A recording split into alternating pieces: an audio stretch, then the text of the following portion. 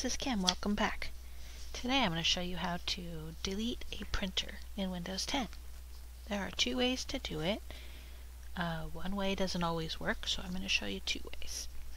The first, most straightforward, easy way is you go to Start, click the gear for Settings, go to Devices, Printers and Scanners, and you find the one you want to delete. Let's say it's this one. You just click on it, remove device. Are you sure? Yes. And it's gone. Sometimes it doesn't work. Sometimes you'll click delete and it'll just sit there. You'll say, yes, I want to delete it, but it just never deletes. So there's another place to go to get rid of it. Go down here to your search box, type in Control Panel.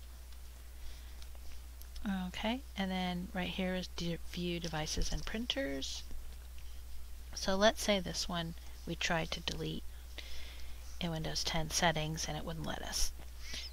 A lot of times it won't delete because there's something in the queue, like a document that errored out or didn't print for whatever reason. So what you need to do is go into the queue and delete that document. There's two ways to do it. First, you just click on it, go up here, see what's printing. It'll tell you.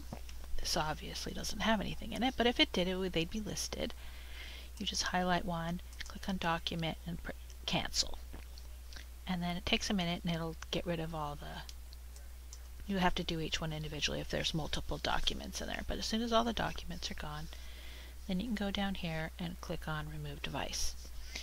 You can also right mouse click. See what's printing, takes you to that same screen. Right mouse click, remove device. Are you sure you wanted to move it? Yes. So now it's going to go through and remove it. So it's pretty easy.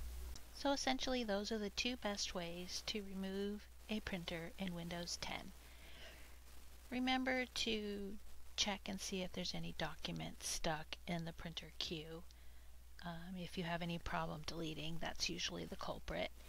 And also keep the list of printers cleaned out by deleting printers you no longer have. If you get a new printer, just delete the old one while you're in there. It will really make things less confusing for you in the long run. You won't accidentally be trying to print to a printer that no longer exists. Oh, and also I forgot to mention that Windows Update will automatically update the drivers for the printer. So make sure you do your Windows updates often. So I hope you found this helpful. Please like this video and subscribe to the channel. And I'll see you next time. Thanks for stopping by.